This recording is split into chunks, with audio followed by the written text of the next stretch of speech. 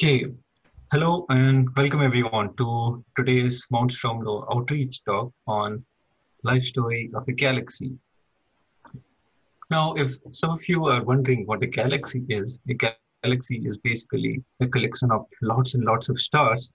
And sometimes, been if you have been at night and you have seen a huge stream of gas and dust in the night sky where it is dark, or when you have been out camping or somewhere where there's very less ambient light, like here, you would have seen this massive lane of dust, gas, and stars.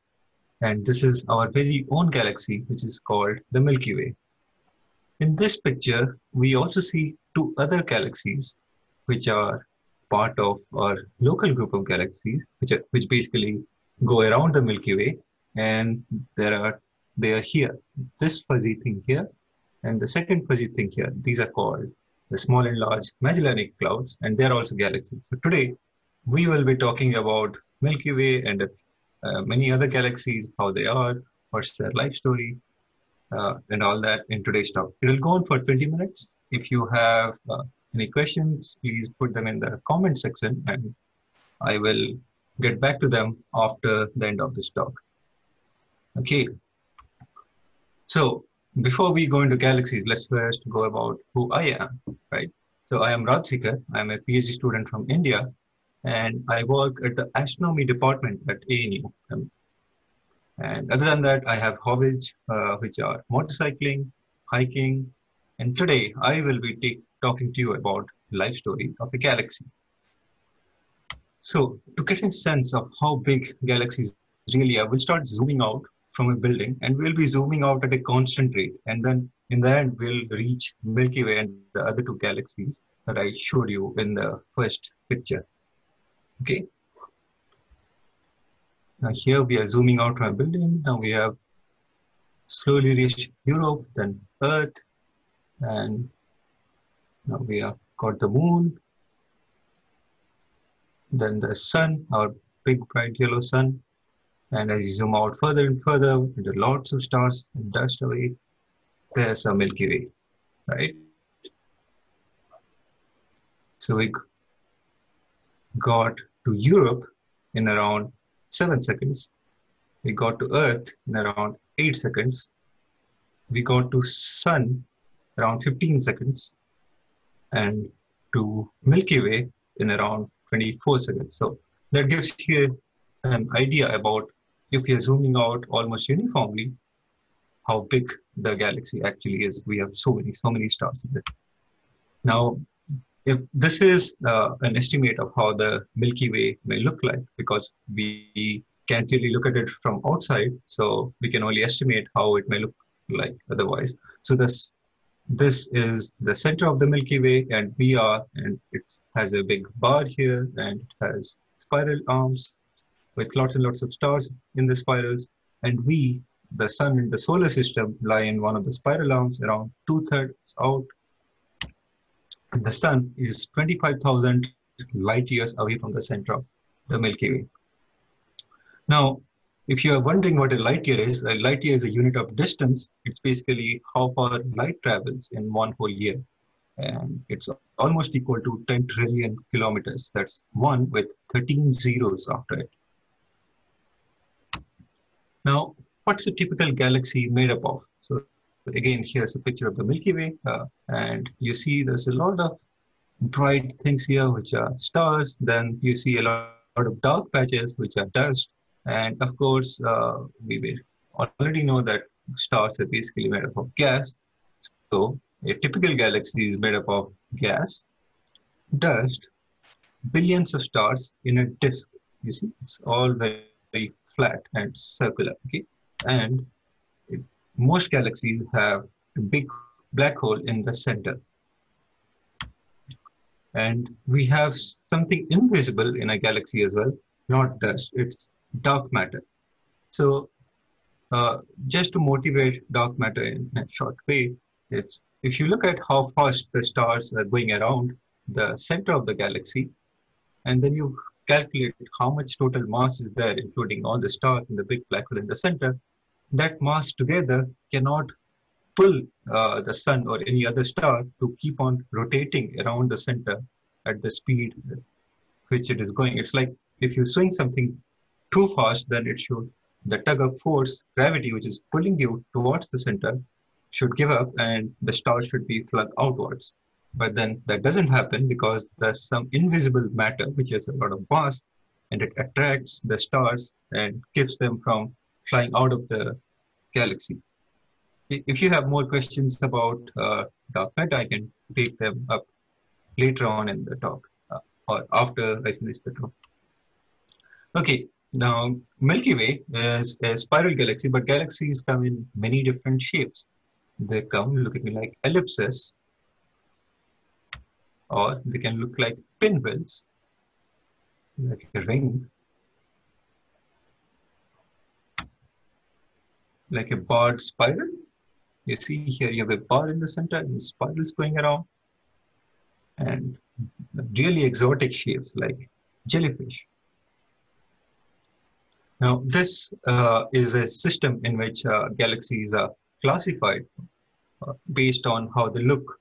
Okay, you have different kinds of spirals, and then where you just have, you have spiral shapes, and then you have bars plus spirals. Milky Way is one of the bars plus spirals kind, and you have ellipses. So this is something known as the Hubble fog. Now, how are galaxies formed? Now, here in this title, boom means Big Bang, and then after a lot of time, we had galaxies. So after the Big Bang, you see in the left bottom inset here, you have a lot of dark matter and gas that is distributed around in a web. Okay, it's like a spider's web, and all these webs, they start falling together to the center in the form of the matter and gas start falling towards the center, and they all get together and form really, really dense clumps. And once you have lots of gas and dark matter, some of this gas can fuse together to make stars. So, and these stars, and a lot of these systems of stars and dark matter come together and start making a big spinning disk, like you see here. In this figure here, you see we have made our own galaxy by just putting dark matter and gas in through this cosmic web, and then at the center of it, at one of the nodes of these cosmic webs, we form galaxies. Okay, what happens as galaxies age? How do they look any different? So young galaxies are often blue, and they are more in the shape of a disk. They're either barred spirals or barred spirals. They basically have a very big disk component. Okay, and they look very blue, whereas older galaxies look red. Okay, this is because when galaxies make stars, they make all sorts of stars, starting from blue, red, yellow, like the sun, all sorts of stars. But the blue stars, they are the brightest and the biggest, whereas the red stars are the smaller ones, and they are somewhat dimmer. So the blue, when the galaxies are young, they have a lot of blue stars, and these appear really bright. Okay. Now, by the time the problem with blue stars is they burn so bright, and they have lots of mass, but they also burn really fast, and they are gone. They die within a few million years. Whereas the red stars, which are tiny, but they burn very slowly, they can last up to billions or even, I think, trillions of years. So because of that, as a galaxy becomes older and older, only the red stars survive, whereas the blue stars die off. Okay, now we also saw some spirals and bars in the galaxy is structures that we saw, but is it always the same stars that make up the spiral, or is it different ones? So to explain that, I have this small video in which you see, if you follow the spiral, you see that stars are leaving and new stars are entering the spiral, whereas the pattern remains the same. So this is similar to a traffic jam, whereas where your one car slows down and then the 5 cars behind it slow down. But then the first car can always speed up and leave, and then this jam that is there in the road, it just keeps on getting refreshed. So new cars which join behind start slowing down, which is in this case stars, and the old ones which were part of the traffic jam, they start speeding away. So the spiral arms or bars are basically like traffic jams in a galaxy. Galaxies have some of the prettiest weddings in the universe. Okay, now I'll show you a few pictures of that, and you would totally believe me, I think. So here are mice galaxies, you see, and then there's NGC 3921. Here's another pretty picture of the galaxy wedding, and then here we have a flying V of galaxies. It's amazing how beautiful galaxy weddings can look. And this is a simulation from way back in 1995, which shows two spiral galaxies merging, and then it compares it to real-world observations of galaxy mergers. So you see at different times, you can see that we are in different stages of the galaxy merger. So if you pause it here, you see that we see this image in the sky, which is basically at this phase of the galaxy merger. And then here you have this one. And because they are disk-shaped and they can be in any possible orientation, we basically see galaxy mergers from all possible different angles. Now, galaxies can also sometimes look like rings, like this one, with a big yellow center. It's called the whole subject, and a big outside radius of stars and gas, or it can even look like a cartwheel with spokes running out from the center. Now, how ring galaxies form? There's one theory which says that you have a galaxy merger again. So one galaxy comes, it passes through the center of the other galaxy. Now that sends a shock wave outward, which basically sends all this gas outward. And as the gas travels out, the galaxy starts making new stars in this gas around it. So that's how a ring galaxy is formed.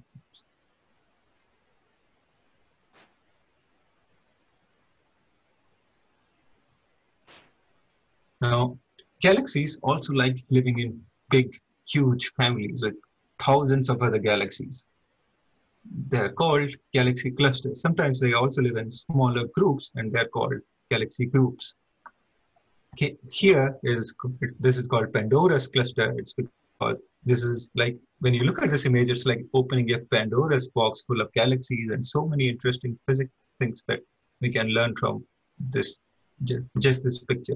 So galaxy families are not just composed of galaxies, but they also have a lot of dark matter and a lot of hot gas. The hot gas is called intra-cluster gas, which is basically the gas between galaxies in a cluster.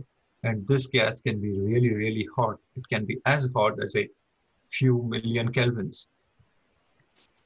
Now, in this picture, you see in red that you see this very hot gas, and in blue, you see how much dark matter.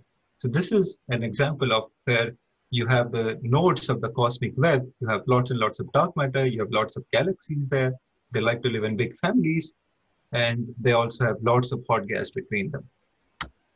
Now, this is another one, really pretty galaxy cluster, which looks like it's smiling.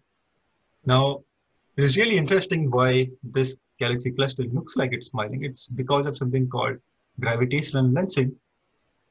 If you want to know more about gravitational lensing, drop a question in the comment section and I will try to explain it further during the question session.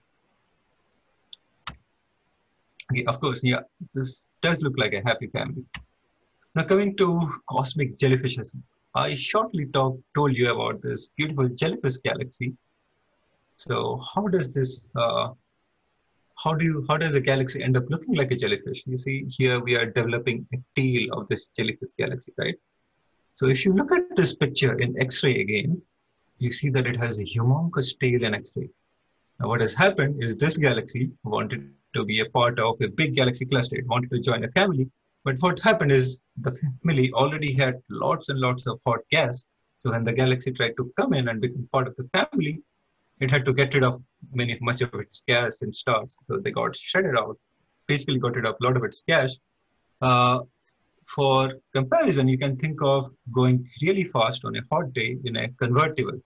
So if you have your windows down and your roof open, all the hot air just comes in and takes out whatever air was originally inside your car.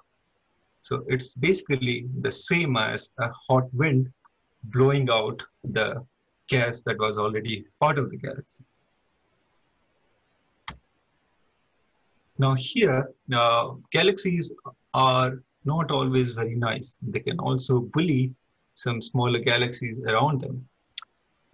If you remember this picture from the first slide, here we have our Milky Way, and here we have our two satellite galaxies. So these galaxies just go around the Milky Way like the moon goes around our Earth. Okay? These are the Magellanic Clouds, small and large Magellanic Clouds. Now, if you look at the area around our Milky Way in, let's say, radio frequencies, you basically see a lot of gas that emits these lines, and that's shown in red.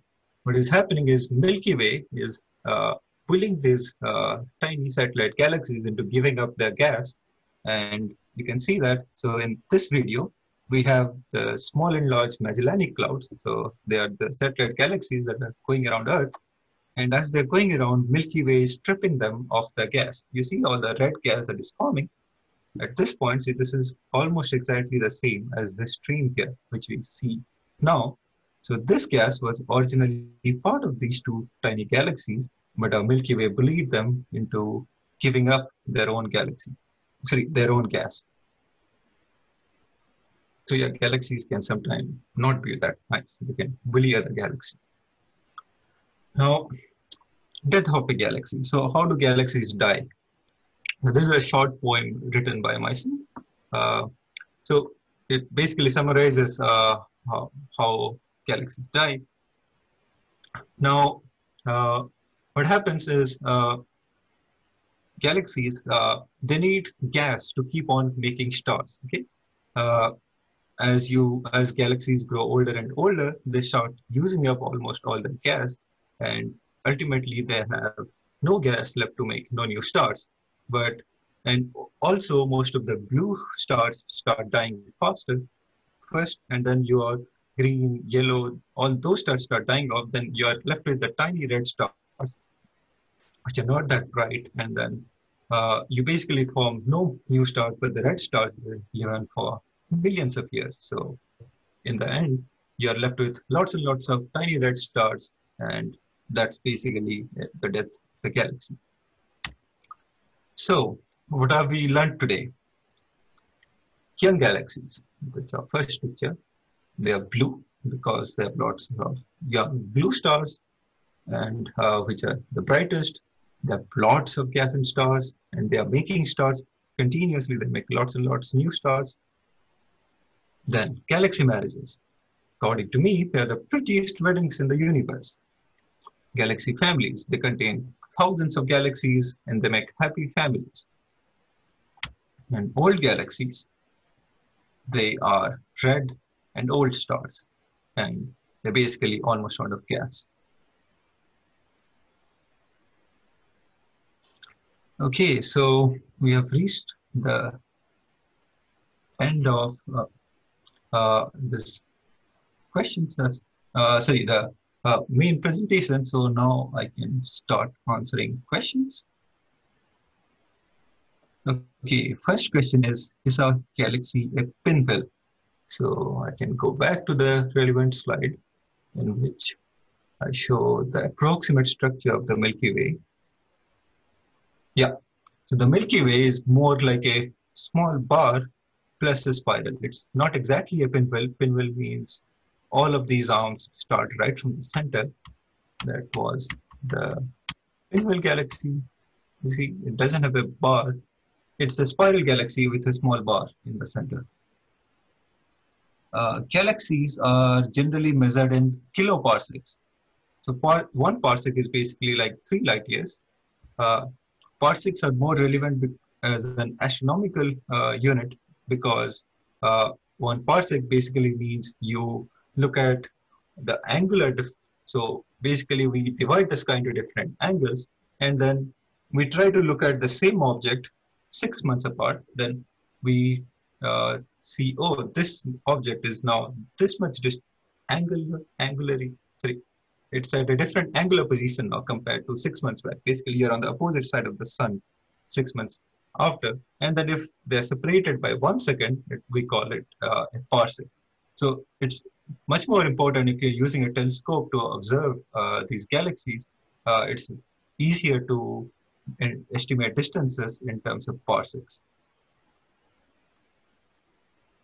Okay, now the third question is, so the Milky Way would be a young adult, middle-aged. I would say it's middle-aged going into old age, but the Milky Way will still has a lot of galaxies around it. It's going to marry Andromeda galaxy. It's going to merge with Andromeda galaxy. So when two galaxies merge, they get a lot of new star and they start making lots and lots of new stars. But then after that, they also become old and start dying. Okay. How fast do galaxies travel? It must take a very long time for one to pass through another. That's true. Galaxies can travel up to thousands of kilometers per second or maybe even faster. I have to check that. Actually, I can get back to you in the comments later. It must take a very long time to pass each other. Yeah, it can take up to millions or even sometimes billions of years for galaxies to pass each other. But when you're talking about astronomical timescales, given that the universe formed 13 billion years back, 100 million or even a billion years doesn't seem like that long a time. Could a hypernova destroy a galaxy? I am assuming you're talking about supernova. So supernovae are basically big stars that explode in spectacular, and so it's basically a really nice spectacle. It gives out lots of light. In fact, supernovae can outshine the entire galaxy when they explode. And but they can't really destroy a galaxy. If many supernovae go off together at the same time, what they can do is they can send all the gas in their own region. They're like a bomb exploding in the galaxy. So what they can do is they can send all the gas around them out of the galaxy, but that's as much as they can do. They can't really destroy a galaxy. Speaking of colliding galaxies, is our galaxy going to collide with others in future? Okay, for this, I actually have the right slide. I have a video of what it may look like when Milky Way and Andromeda collide to make either we can call it Milkomeda or Milkdromeda. Let's go to that video. And here it is. Yes. So this is Milky Way, and then we have Andromeda. And when they start colliding or they have a spectacular marriage, they first pass through, and they come back in, collide, and then they make a bigger galaxy and they look red and yellow. Also, when big galaxies collide, the big black holes in the center, they also merge to make an even bigger black hole in the center. Okay, the next question is, at the very beginning, what comes first? Dust, gas, or dark matter? Where do the dust, gas, or dark matter come from or start from? Okay, this is a very good question.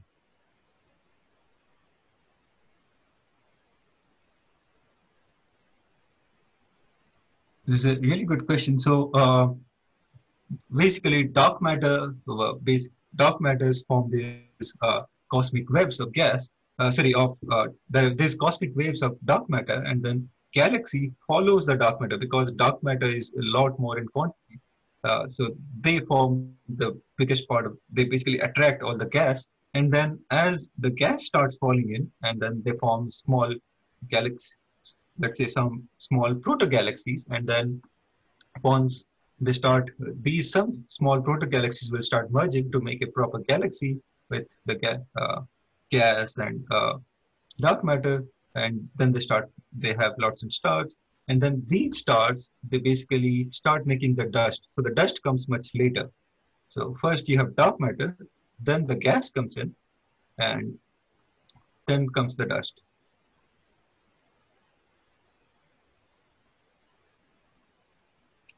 If a galaxy slingshotted another galaxy's gases, could the gas combine to become a giant star? That's again a really good question.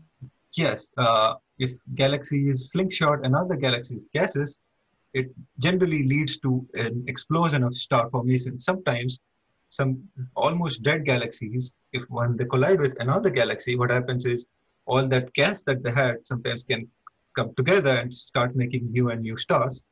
But then it will only be short lasting because that gas will finish out really quickly. Now, there's another question. Are there such things as kilonovas? Yes, there are. And if you want to have a look at some of our older videos, Georgie Taylor, she did an outreach talk about supernovae a few weeks back. So you could have a look at that. And yes, kilonovae exist. So this has been a really fun round of questions. There are some really good questions. Okay, I will wait for 1 more minute if there are more questions, or we can end the talk.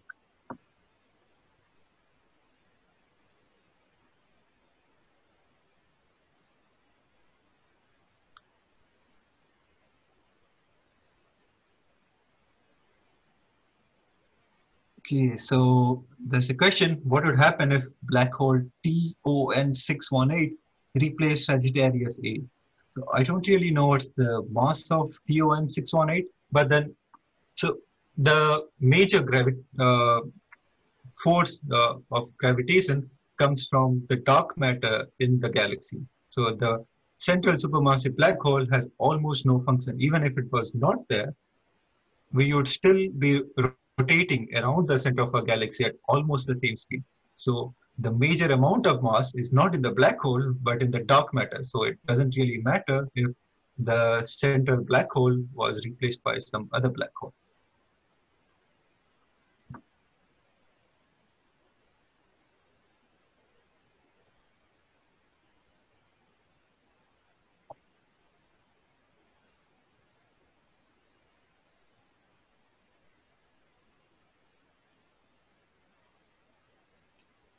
Next question is, where do the dust in galaxy formation rise from? Because there are no planets or asteroids yet, right? Yes, that's true. Dust basically comes from stars. When stars explode, they basically create, so stars fuse to make new and new elements, right? So initially when like after the Big Bang, and then when you started forming the first stars and galaxies, we only had hydrogen and helium. And then as more and more stars started fusing these different elements together, and then they started exploding, we started making the newer elements, and we started making dust. Okay, and then once we had newer and new, and then what happens is when these stars explode, they try to mix all these new elements they have formed. They get mixed up together, and if the stars explode, then that's really good because all these different elements from different parts of the local matter come together, and then yeah, they come together, and basically then they can make another new generation of stars which would have more dust in them. Now dusty stars are different from normal stars, and also the area around the stars, you can start making planets and asteroids around them. So they come in like the second or third generation of stars. They're more likely to come in the second or third generation of stars. Planets or asteroids are a much later thing. They won't be there in the early universe.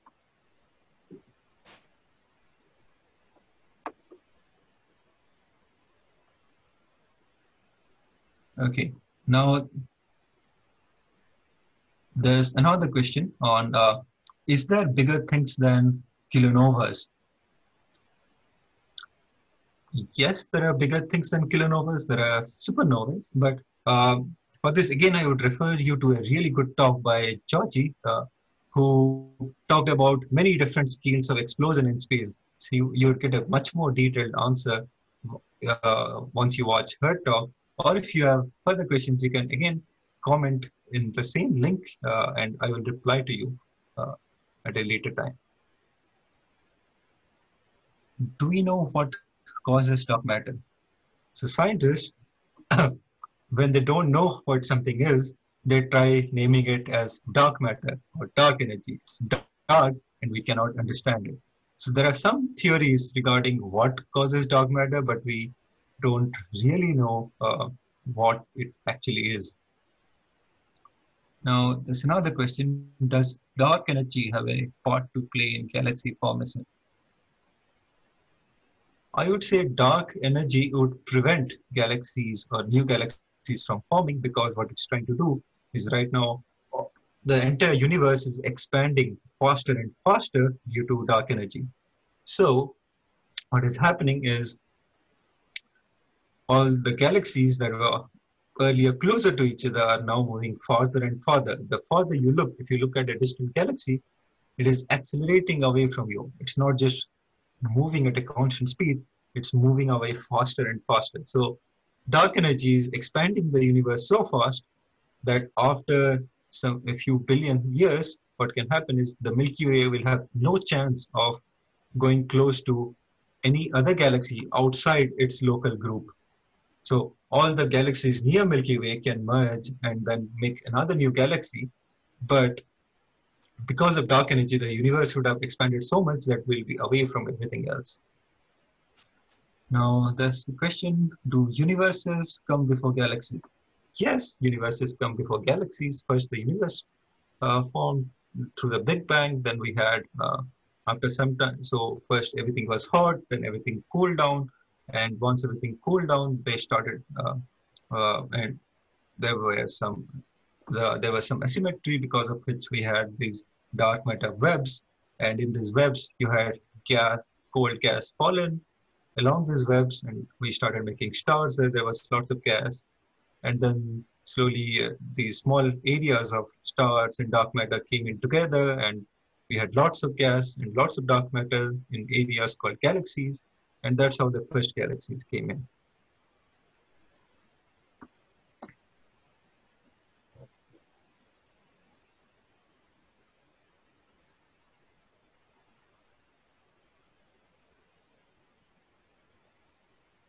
Okay, any more questions? If so, please type them in the comment section and I'll get back to you as soon as I can. Or if you have a question later as well, you can still put it in the comment section and we will try to get back to them. I will wait for 1 more minute for questions.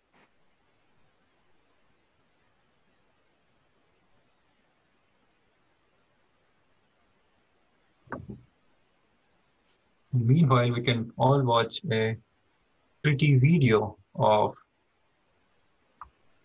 zooming out from a building to a galaxy.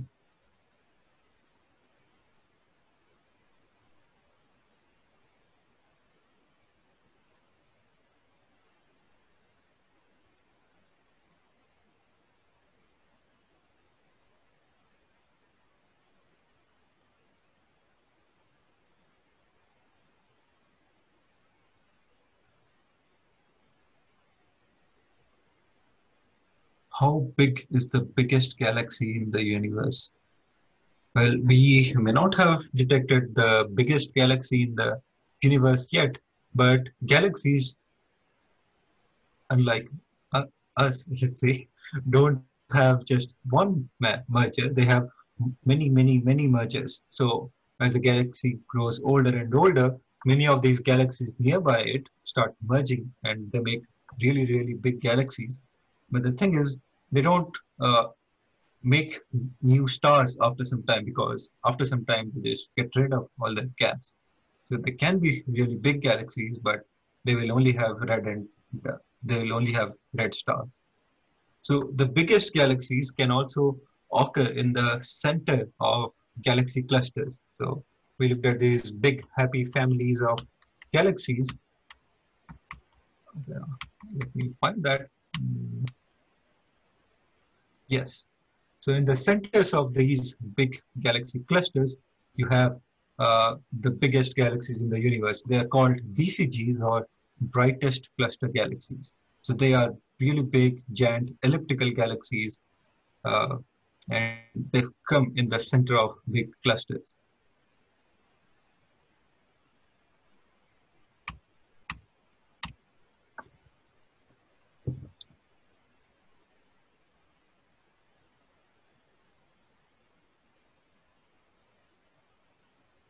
Well, thank you everyone for listening in, and we had really good questions in the end.